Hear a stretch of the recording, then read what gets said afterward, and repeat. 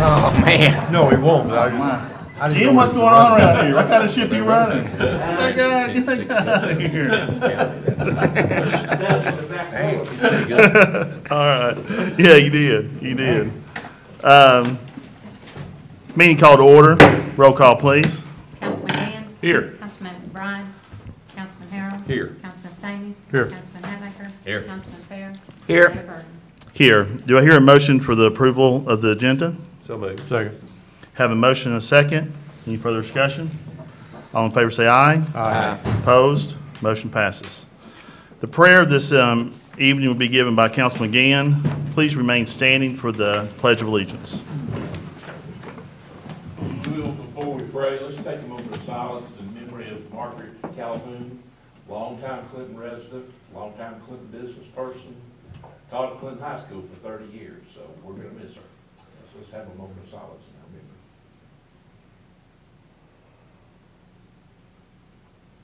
Father, it's a privilege and a pleasure to serve and to be in this country. We pray that you would heal our wounds. We pray that you would bring us together, that you would make us strong, that you would share with us the love that we need to have in this country today.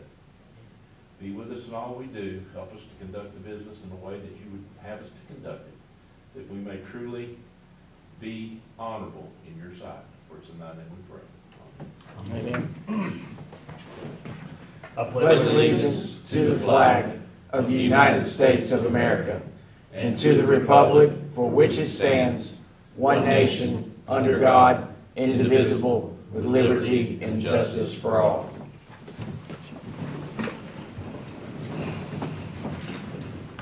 Thanks, Larry. Hear a motion for the review and approval of minutes of the previous meeting dated September 28th, 2020. So moved. Second. Have a motion and a second. Any further discussion? All in favor say aye. Aye. Opposed? Motion passes. This time we'll hear from anyone that has any grievances or praises. Communications from the mayor. I have a few things I need to go over. A couple of proclamations. And I do want to recognize, once again, Gail Cook for the Certificate of Achievement for Excellence in Financial Reporting. Now, Gail, is this the fourth year or fifth year? Okay. For those that don't know, this is not an easy thing to obtain, and I'm very proud of what Gail has done since she's been here, but also the standard in which she leads by. And I'm not going to read the whole thing, but once again, very much appreciate what you do each and every day, and I'm glad you're a part of this crazy mess. So it makes me feel a little better. We have a couple of proclamations. Zach, do you want to do one for the Red Ribbon? Is it Red Ribbon? Yes, Red Ribbon Week. Proclamation. Whereas the city of Clinton, like hundreds of other cities across the country, has felt the many impacts of substance misuse, particularly while these are being confounded by the COVID-19 pandemic. And whereas the red ribbon was chosen as a symbol commemorating the work of Enrique Kiki Camarena, a DEA agent who was murdered in the line of duty and has come to represent the belief that one person can make a difference. And whereas businesses and other entities throughout Clinton and Anderson County will display red ribbons and lights as part of the I Am One campaign, symbolizing the role each of us can play to be proactive against substance misuse in our community. And whereas the ASAP Coalition and the ASAP Youth Ambassadors have been working to eliminate stigma, increase knowledge, reduce access, and encourage a drug-free lifestyle. And whereas success will not occur overnight, our patience and continued commitment to substance misuse prevention are imperative. And whereas the Red Ribbon Campaign was established by Congress in 1988 to promote this belief and encourage a drug-free lifestyle and involvement in drug prevention efforts, and now, therefore, be it resolved that the mayor and council of the city of Clinton do hereby proclaim October 23rd through October 31st as Red Ribbon Week in Clinton, Tennessee. and encourage all citizens and sectors to participate in substance misuse prevention activities, not only during Red Ribbon Week, but all the year long. This proclamation was adopted this 26th day of October in the year of our Lord 2020. Any motion to approve that? Okay. Thank you, Zach.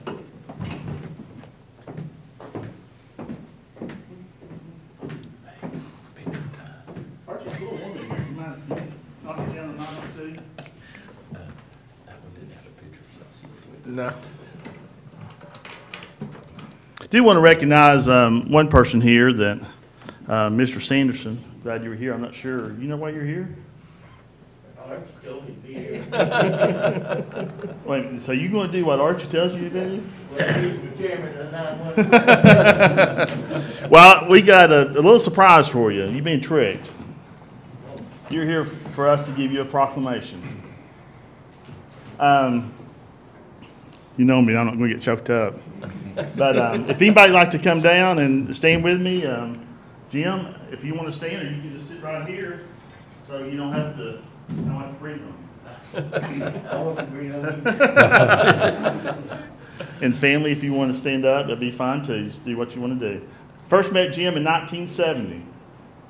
He and my mom worked together, and I think now today is the Head Start program. From what Mom told me.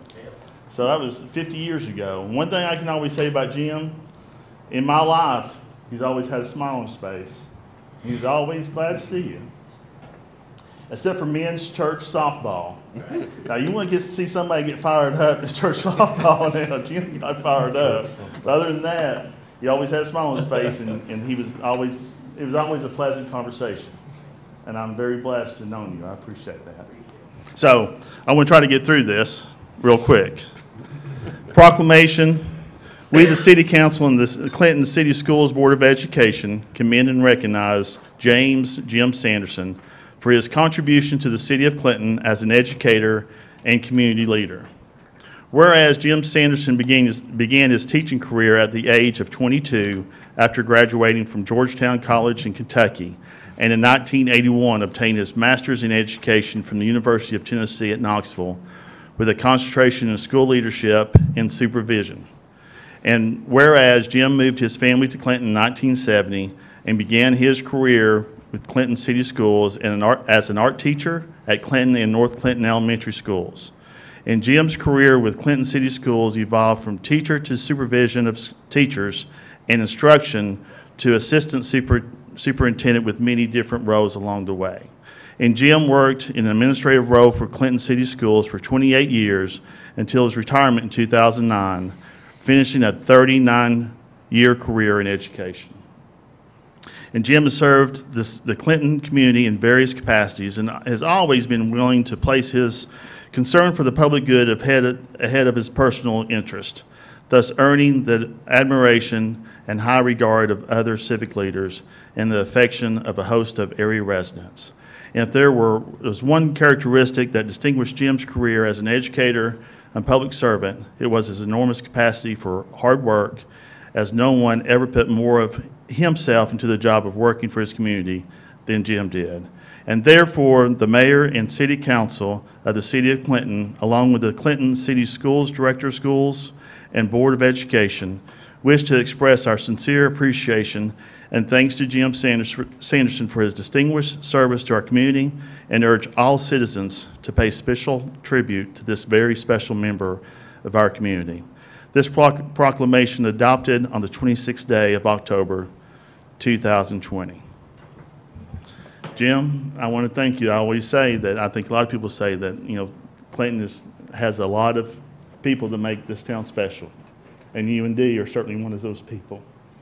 So I want to say I love you, and we'll miss you. And you all come back and visit sometime. You're always welcome. Thank you.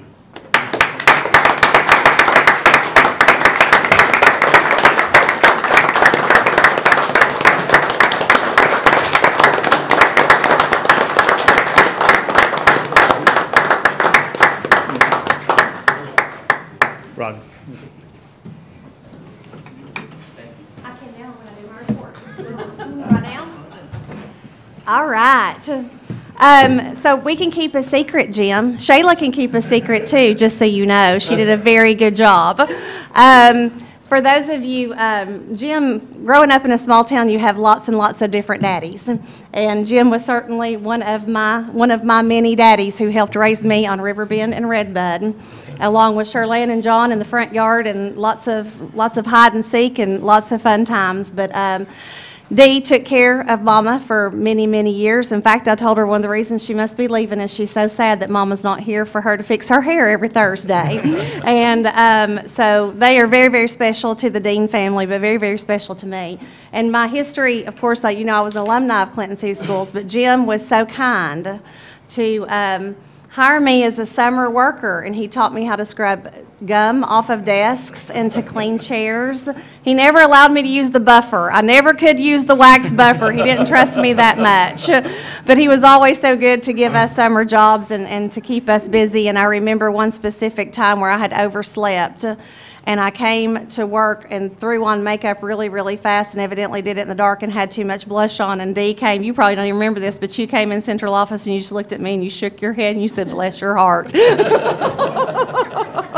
But I love you all dearly. You are family to me. You meant the world to Mama and Daddy, and I wish you all the best. And Jim has promised that he will continue to answer my cell phone calls, because when anything maintenance or anything goes wrong with the building, you can guarantee that he has the history and knows it right up here of when it broke, when it was fixed, who I need to call, and what we need to do to get it taken care of. So I certainly appreciate it, but I love you guys from the bottom of my heart. Is there anyone else like to speak, share a story? Does Dr. Violet want to say anything? Vicki, you like to say anything?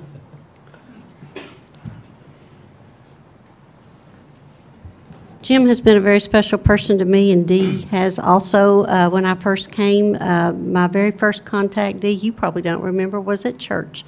I still have the book you gave me. It says, "Life's Too Short to Fold Your Underwear." And I have that book, and that is so true. But Jim has been a very, very special person in my life, and he has helped me when I was director of schools. And I rushed back from out of town today so I could be here to celebrate this special time with you and your family. This is your special person, and I just want you to know that, not only to Clinton City Schools, but to many, many of us. And we appreciate all of you, and thank you, Jim, for all you've done for not only this community, but for the school system also.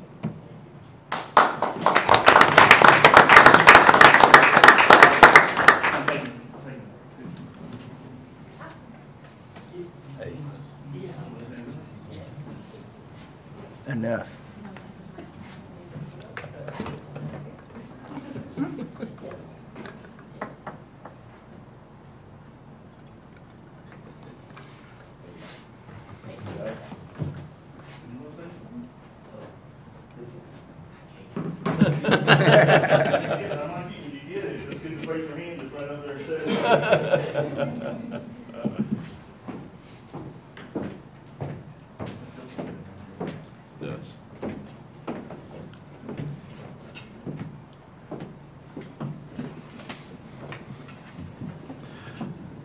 Committee reports, City School Board report, Ms. Johnson.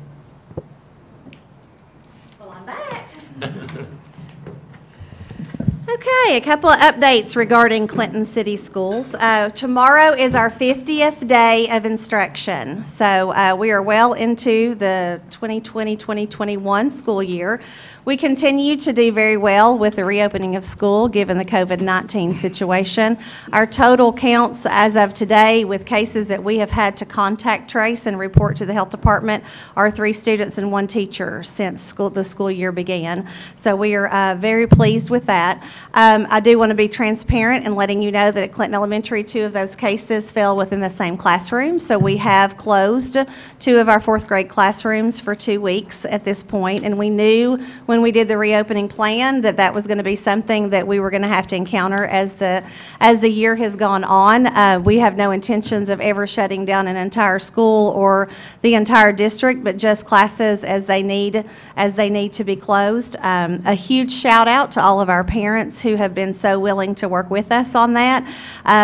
The 2 fourth-grade teachers are going to be teaching virtually from their classroom each day, and so the kids have already picked up their Chromebook and picked up all of their instructional supplies, and the teachers will be doing Google Meets with them throughout the day. And so instruction will continue, and we look forward to them being back with us soon.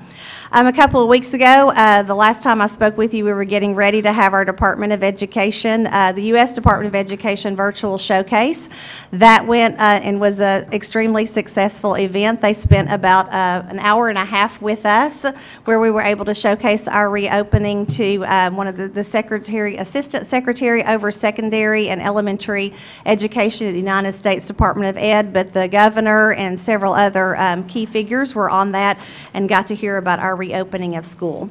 And then they asked one of our teachers to do a blog so that they could showcase our reopening on the U.S. Department of Ed's website. So Lindsay Dungan, a third-grade teacher at South Clinton Elementary School, graciously wrote her personal story about what it meant to her to reopen in the middle of a global pandemic and some of the things that Clinton City Schools was doing. So I'll make sure to send that link to you all, because it is certainly nice to have Clinton City Schools published on the United States Department of Ed website.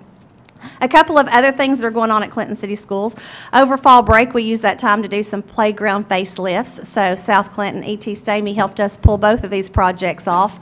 But South Clinton Elementary received a facelift with removing some mulch and some play structure areas, and it gave it a nice little uplift. And then at Clinton Elementary School, we did some upgrades to the upper playground. We did some track repairs and then actually put the track lines on the track upstairs, up on the upper playground for our cross country and track. So those are looking very nice. Wanted to do a shout out to Uriah, one of our third grade students who actually with our Blaze cross country, he qualified for state. And so he went and represented Clinton City Schools at the state tournament and did very, very well. He got a personal best time. So we are super proud of him. And then probably my most favorite news to share with you tonight is that we were so saddened when we could not do band this semester for 6th grade. Just with the research that was out there about, the aerosol and blowing into instruments, which out of an abundance of caution, we wanted to protect kids as much as we could. So our sweet Matthew Case, who is our band director, came up with a wonderful idea. And so in place of band, we now have a ukulele club at each one of the elementary schools. And so he is teaching our band students how to play the ukulele this semester. And then when we safely return to blowing into instruments, we will transfer over to the instruments. But I will tell you that I'm not quite sure if there's more students in that ukulele club or teachers in that ukulele club. So if you hear some joyous Hawaiian music playing from the school system, you know exactly what is happening. So we're trying to make lemonade out of lemons here, and we're doing a good job. Any questions for me? Any questions for Kelly? Yes, Ms. Johnson, how are you today? Well, I'm doing great, Mr. Stamey. How are you? Let's go back to, I guess, the COVID in March, and all the way to when you went back to school. You served 70,000 meals. Fall break, you gave out meals again, and you were right around 1,000 for the 3 days. How easy is that to put together? Do you rely strictly, maybe something Scott Ray needs to answer, but how quickly does this get put together, and where does the money come from? Well, I will tell you, it's been a huge blessing moving to Airmark, because Airmark has the capacity to pull things off in a very quick manner. And so they actually were the ones who did the legwork behind that, but that's a federally funded program through the USDA. And so they actually have continued. It falls under what's called the Seamless Summer Feeding Program. But we actually just got word, Scott Ray was on a webinar the other day, that they are continuing that through the remainder of this school year. So all of our students in all 3 schools can receive free breakfast and free lunch through the remainder of this school year. And that will include, we'll continue to serve during the breaks as well. I think we served over 800 meals, I believe, during fall. Real close to during 1,000. fall break. Yep. So that need is certainly still there. Thank you. Any other questions? Thanks, Kelly. Thanks. Scott, have anything? I do not. Man, we'll miss you. We'll miss you this month. He's ready. You ready? Yes, sir. Yeah, I was always taught to follow the director of schools, so There you go. I follow her. No, I want to thank the city council and school board for giving me such an honor. I appreciate it very much. It means, sorry. It means a great deal to me. I mean, the world. I don't know, Gina, did you get everybody's name that's with me? I didn't know they were signed going. in the sign-in sheet. Okay. You didn't, we didn't, why don't you introduce everybody that's with you? Well, where's my wife? She left me, you know. She's getting a head start on me, I guess. But y'all know Dee. My son, John, is there, and Misty with a T, is his friend, and the little lady with the black bandana there, that's the new state coordinator of school health for the state of Tennessee. So we're very proud of Shayla. And the little girl in the blue is our baby girl, Gianna.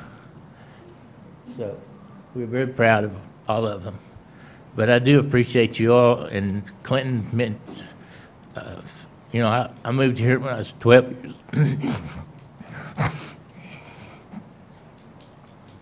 When I was 12 years old. And had the privilege to grow up with Larry and his mom. I can remember one day in Sunday school, I was misbehaving, and, you know, she reached over and said, "Behave, Jim." And I said, "Okay." But anyway, First Baptist means the world to us, too. Dad was pastor there, and then Bill was pastor at South Clinton, and I could go on and on. So, you know, so I've basically been here 61 years.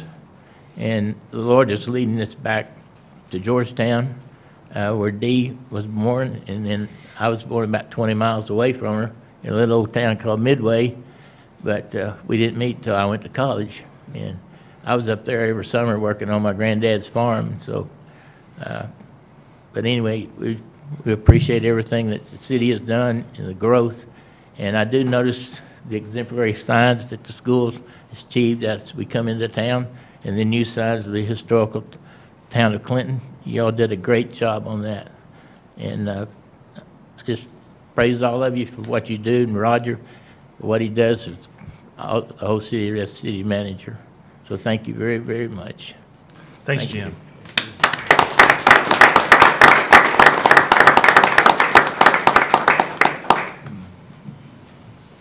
I don't know about you, but I'd take Jim over Scott any day. But sorry. Was that my outside voice? Was that my Clinton Regional Planning Commission report? Councilman McGann. The Clinton Regional Planning Commission and Board of Zoning Appeals met on October 5th. The Board of Zoning Appeals had no business on that day. New business for the Planning Commission, applicant West Tillery and Jimmy Taylor requesting site plan review for property located at 500 Baxter Avenue. There wasn't anybody there to present their plan, so that was deferred until a later date. Also, a review of the agricultural overlay, which we discussed at our last council meeting. The draft really waiting for recommendation from City Council on how we talked about the City Council giving approval on some of those plots. So they're kind of waiting for that to construct how we're going to go about it. And also review of non-residential accessory structures, temporary mobile factories built or factory assembled structures, working on some guidelines of how to deal with that. So it was a light agenda. Any questions for Larry? Do you, excuse me, Mayor, do you have any update on the viaduct? Maybe Roger say more. I know the exit 122 is really a good job. It takes the stress off the 5 o'clock traffic and done well. Yeah, it has went out on bid and been released, and I got a report a couple of weeks ago. I think we're supposed to start back within the next 30 days construction. Good. I think they're looking now at a July 2021 completion date. That's removing the sidewalk, restructuring it, and what's going on underneath with the framing? Actually, well, it's actually some of the rebar going from the road to the sidewalk at some point. They really don't know when, where, how it got cut. So they're having to replace all the rebar, the structural supports of it. Okay. They didn't know that until they actually busted the sidewalks up on the first phase of it.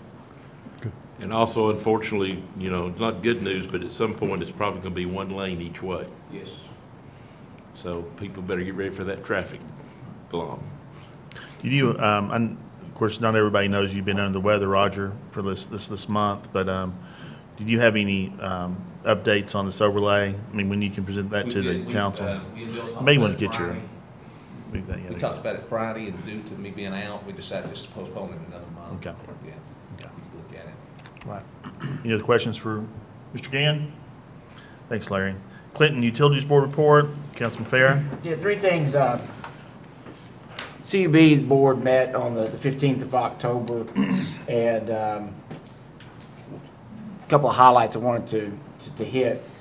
It was approved to, we developed a plan of what we were going to do with the money that we were going to receive. I say money, the assets we were getting back from TVA pandemic relief credit allocation. And so the board approved a plan that we were going to, roughly about half of that was going to be returned to the residential and small business owners. They'll see that in the form of basically a rebate on their, what is my words, is rebate on their bill. It's going to be nominal, but it's the money's going back to the residents and small business owners. The remainder will be applied towards the losses that were incurred due to COVID. And so we're one of the utilities, I think, around here that's giving something back. There's several that aren't giving anything back to their ratepayers. Secondly, CUB had an annual safety audit. And we had outside entity come in and did a safety audit, and CUB received a perfect score on this annual safety audit. That's critical because what we do, or what they do at CUB, is obviously very dangerous when you're dealing with electricity. And we actually had an incident that occurred last year, and so it's something that I know they take great pride in, that as the safety. Along with that, also periodically, CUB has a water system audit, which to me, that's real significant because that's what I put in my body every day, right? You know, what am I bathing in and what am I drinking? And I drink my water right out the tap, so I'm sort of sensitive to make sure we've got good water, and I think we all are. Well, we received a perfect score. So out of 599 different issues they looked at, we scored perfect. So that gives me great comfort as I drink this good cold water we have that I'm assuming probably came out of a tap. So that's all I have. Any questions? Any questions for Zach? Would the county be considered that good drinking water also? Is it? I can only speak for CUB. I'm sure they do a great job too. I think it all comes from one place, though. The Clinch, right? Yeah. Yeah, they don't import their water, so I don't know. Hey, Zach, one thing I was going to recommend, and I was just actually thinking about this when I saw your report. I think we partnered very well, CUB and the cities partnered very well as far as, you know, being developer friendly, trying to get some things out there, and I'm hearing from developers that things have changed for the good, which is a good thing. One thing I've been hearing about more consistently is, you know, some of this land that has a potential for high growth, high development, just the utilities aren't there. I mean, they can get there, but the costs are so astronomical from a developer standpoint, even a homeowner standpoint, it's just not making sense right now. So my thought is, and I saw Greg last week, I didn't have that thought in my head like I do now, is for CUB to identify, and I don't know if this is over their areas of responsibility, but in a way it should be because it's an investment, is look at areas that they cover and see where the needs are. Where's these high growth areas that they can identify? And I'll give you one is as you're going towards the interstate down Charles Severs past the fish hatchery, everything on that right side up until it's developed there's no utilities. So if somebody wants to build something in there, they have to take the utilities under the road and provide it that way, which is a very costly sum for an investor or developer. So that might be an area, but there's got to be, maybe even have a number, maybe have 4 or 5 areas in the CUB network that needs to be identified, and maybe CUB can be proactive in developing those and creating those utilities to promote more growth in our area. Well, and that's part of some of the policies and procedures update and review that we've already initiated and approved. There's ways that they can recoup those costs. I think the biggest fear is if we subsidize development like what happened up in Campbell County and some of those rarity properties that were riding high in 06, 07, and nobody thought that anything bad was going to happen, and then the housing bubble hits. We don't want to be on the hook for a significant cost that then it's at the ratepayers' bottom line. So I think there's a proper balance to be struck, because I hear you and I agree with the spirit of what you're saying. The balance has to be struck though with CUB and the ratepayer, because that's who we're talking about. The ratepayer doesn't need to subsidize the developer, but we also need to promote growth. Right. And so there is I think we've struck the balance, and Vicki, feel free to jump in. Madam Vice Chair of CUB is in the audience with us.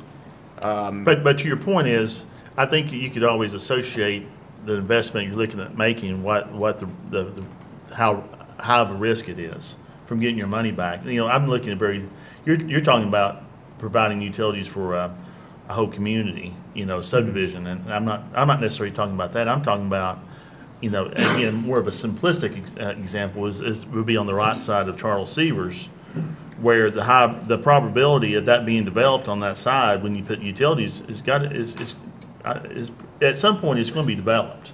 Mm-hmm. with very little investment cost, but have that site ready, so to speak, where that's already there and it's not going to be a roadblock for somebody to make that investment. I think it'd be something worthwhile to look into. I don't disagree with that. Okay.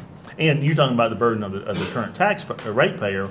Well, I think if we're proactive in making those investments early on, then I think it assures that the rates are going to be maintained at a low rate, because we're expanding the business. We're expanding the ratepayers to ensure that those rates stay at a very competitive level like they've been for years.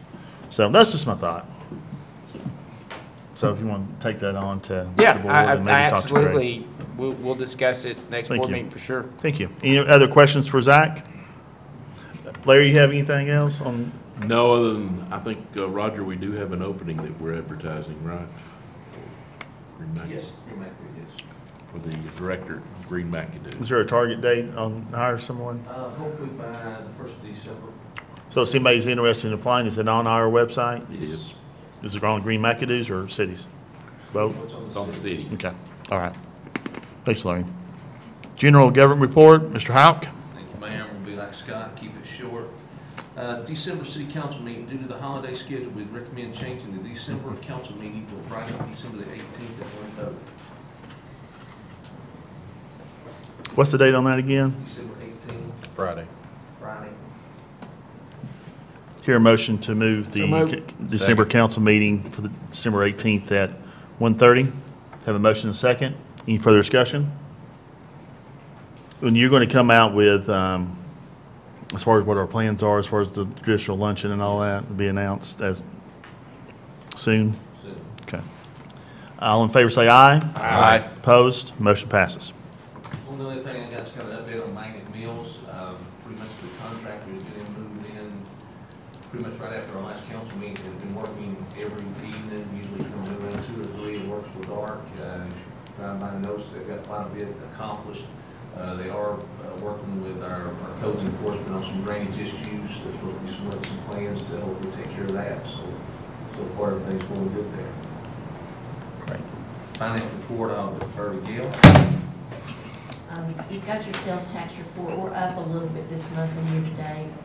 I'm still trying to do some research into the sales tax, as I mentioned to you, the state law changed in October in regards to what they call marketplace vendors and stuff. And looking back, Anderson County, when I say Anderson County, in the rural section of Anderson County, over that 11-month period increased over 70%.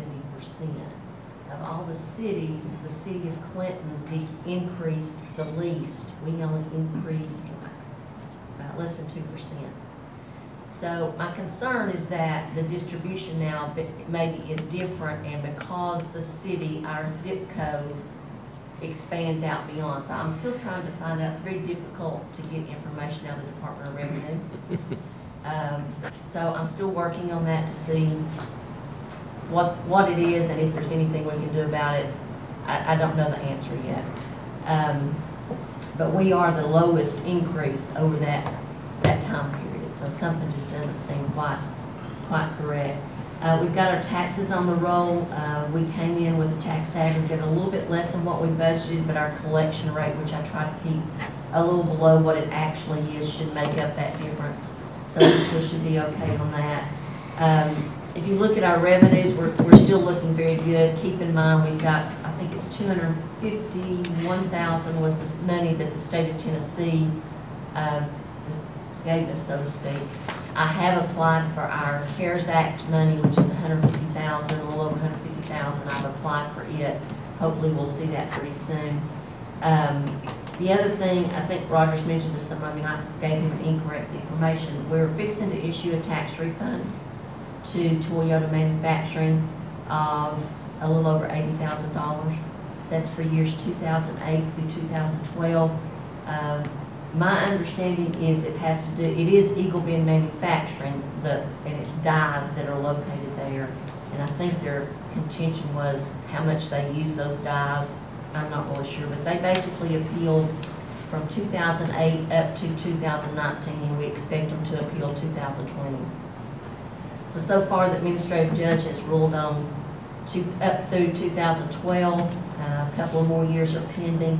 So we could look at potentially another $100,000 refund if those are all settled. So we are looking at maybe not accepting the payment for the contended amount, what they're contended. So we'll see if we can, because we have to pay them interest. So that $80,000 includes a little over $8,500 in interest. We pay them interest from the date of delinquency, which in our case is the end of February, up to the date of payment. So just forewarning that that's on the horizon. Any questions for Gail? Thanks, Gail. That's all I have. Any questions for Roger? Thank you, Roger. Under ordinances and resolutions, resolution number 801, this is the Public Entity Partners Driver Safety Grant Program. Roger, you'd like to, or somebody like to speak on that? That's the one we do every year through PE Partners. I think this is an $8,000 for a 50/50 that we use. We can get through 3 different grants through our insurance company. Okay. Hear a motion to approve? So moved. Second. Have a motion and a second. Any further discussion? Roll call, please. Councilman Gann? Yes. Councilman McBride? Councilman Harrell? Yes. Councilman Stamey? Yes. Councilman Hatmaker? Yes. Councilman Farrow? Yes. Mayor Burton? Yes, resolution number 801 passes. Any old business before us? Any new business? Yes, Mayor. We have in the audience a representative from SL, and he's doing his project for leadership of Anderson County. So his project was to visit city council meeting. So I hope he's much more enlightened than he was when he came in here. Welcome. You can come back anytime. Fourth Monday every month.